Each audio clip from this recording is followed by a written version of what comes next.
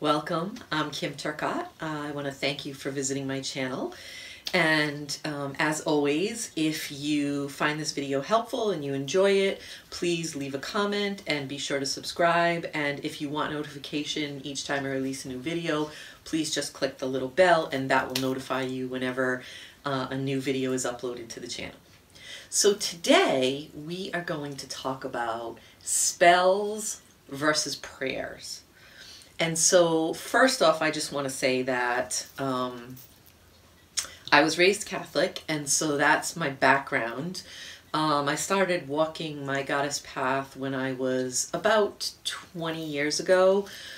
When I turned 30, I had left a 9-year marriage, and I really was looking for something, like I felt like something was missing in my life, and I started reading all different kinds of books on spirituality, and I found one on goddess worship, and I knew from that instant that I was home. But I did carry with me my upbringing, which is in Catholicism, and so over the years I've learned to kind of blend the two together. So I'm very eclectic in my practice. However, I do tend to work with spells more than I work with prayers. And here is why.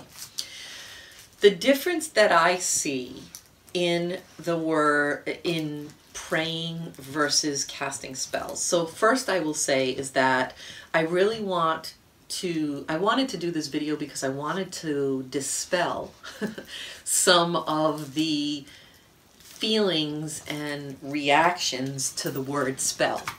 Quite often, anything that has to do with magic or can be associated with witchcraft or paganism can bring up a certain level of fear in you if all you've known your entire life is, you know, if you've been brought up in a Christian background, you can have a lot of fear around these words. You might be curious about them, and somewhere deep inside you know that it's not anything bad, like there's an inner knowing. However, it's a trigger word for you. So one of the things I really want to do with this is really dispel any of that trigger feeling for anyone who's watching this, and really let you know that spells and prayers are kind of two sides of the same coin. Okay, so there's one basic difference between a spell and a prayer. And so basically what a prayer is dialogue with the divine.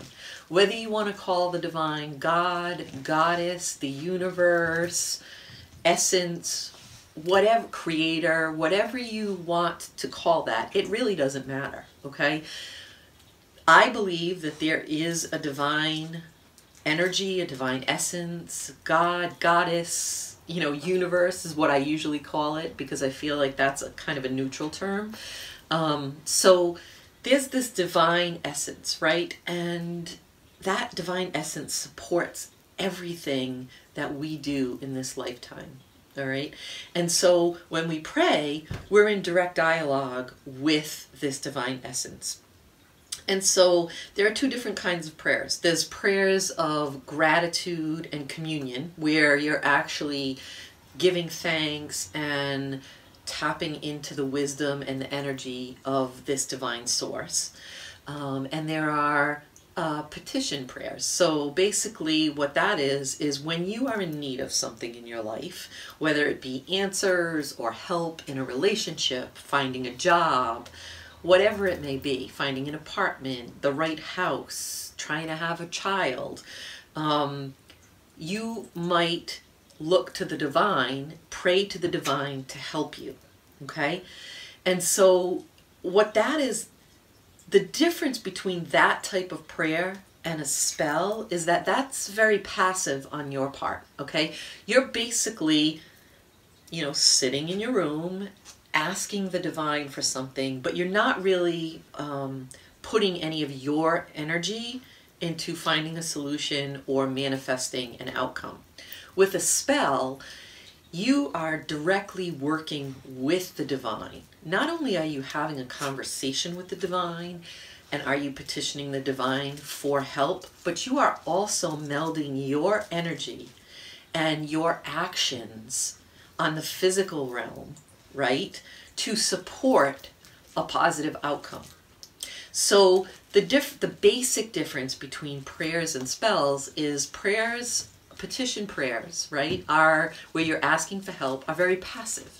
You're asking and then you're sitting and waiting to receive. With a spell, you're asking, you're doing something on the physical plane to represent manifestation. You're focusing your intent and you're taking action in that moment to manifest and bring about change in your life.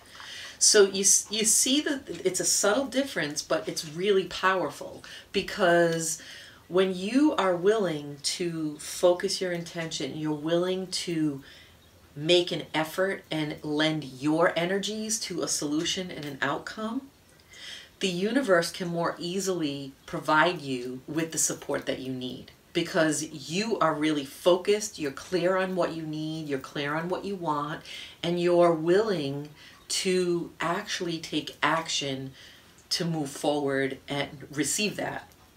So one of the easiest types of spells that you can do is a candle spell.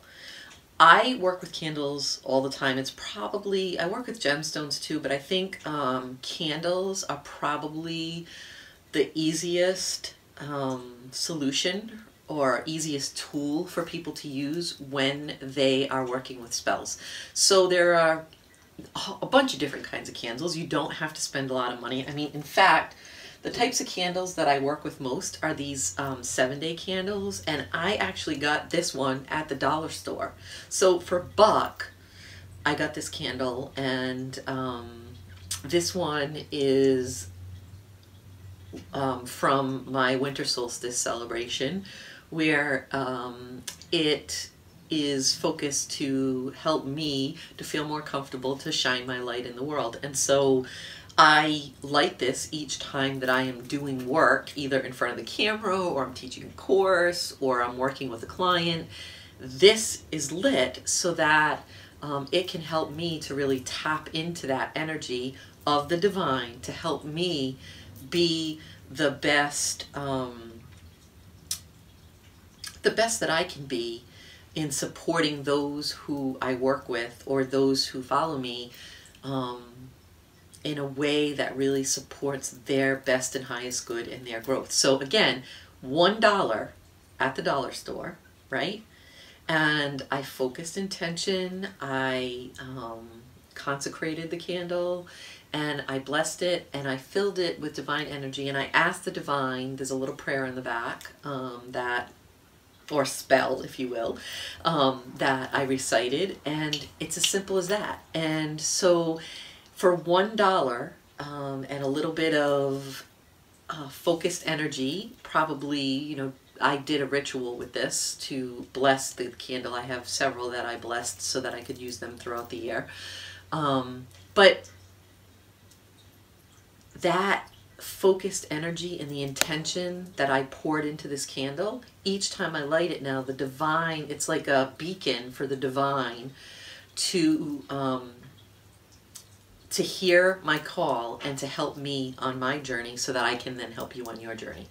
So, I mean, it's super simple to light a candle, and spells do not have to be complicated. So really, what a spell is, there's a physical representation of something on the earth plane. So it could be a gemstone. So say I wanted to bring about, I wanted to charge this so that when I carried it,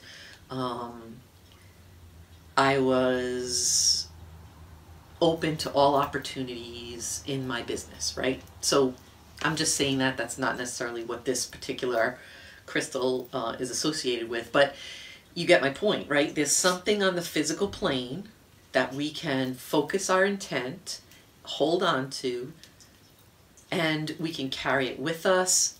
We can burn it.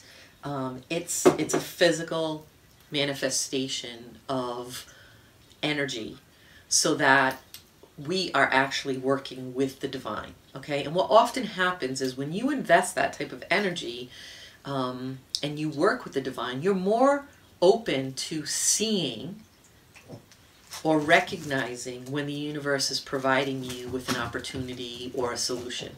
Because energetically, your energy is tied to the solution. Does that make sense? Because you have focused your intention enough and you've actually communed and worked with the divine to manifest the solution, a new outcome, a change, whatever it may be. So that really is the difference between a prayer and a spell. A prayer is more passive, where you're asking for something and you're not really doing anything, you're just sitting there waiting for it. And so that's not as effective as a spell. A spell, you are providing your own, lending your own energy. You're showing that you're willing to work and focus your intent and be really clear about what it is you want and need, and that you are actively an active participant in your life, right? So when I pray, I use prayer in a form that is for thanksgiving and communion with the divine, and I use spells when it would be more of a petitioning prayer, you know. So I won't do a petitioning prayer, I will do a spell instead. But I do pray to the divine, but that really is around gratitude, giving thanks for the things that I have received in my life, for all the blessings that are part of my life, and to really tap into the wisdom of the divine. So I hope you've enjoyed this video. I hope this cleared up some triggers you might have had around the word spell. And as always, if you have any questions, please leave them in the comments. I'd love to hear your thoughts on this. I know it can, like I said, the word spell can trigger some people, but really if you start to look at it as more of an active prayer versus the word spell, I think that you'll see how, you know, that really energetically shifts how you feel about it, and you can become, the empowering thing about that is you become kind of an active participant in the dance of manifestation and the dance of abundance in your life. So really, the sky is the limit. When you work with the divine and you're willing to focus your energy and you're willing to do your part in the manifestation and in bringing about change in your life, like, you really have the power to create anything that you desire.